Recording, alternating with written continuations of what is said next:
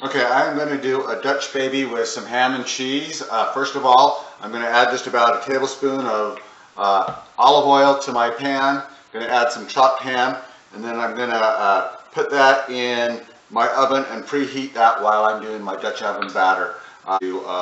So I'm going to add 3 eggs to just a large glass here. Have your eggs and your milk at room temperature. That will help big time with the rise and the puff and the way the Dutch baby turns out. You get that big poof up and everything else. So make sure you're doing that.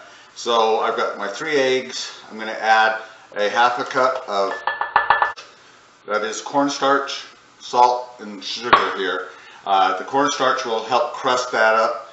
I'm going to add a 2/3 cup of milk, and then I'm just going to mix it with my stick blender here. Let this rest for about a ½ hour while I'm heating up the oven to 425 degrees with about a tablespoon of oil. Okay, I had my oven heated up to 425 degrees with my ham. Here is the batter that we just made. We're just going to go ahead and pour that in.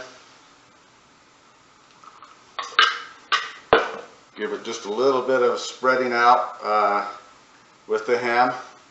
And then we're going to top it off with about a ¼ cup of cheese here.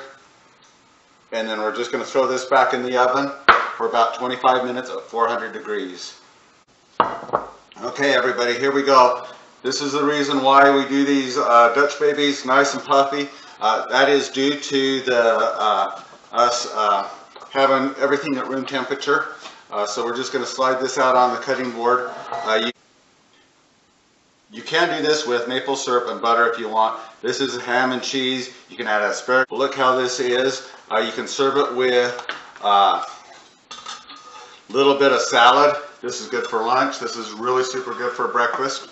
Like, share, subscribe, and enjoy. Thank you so much.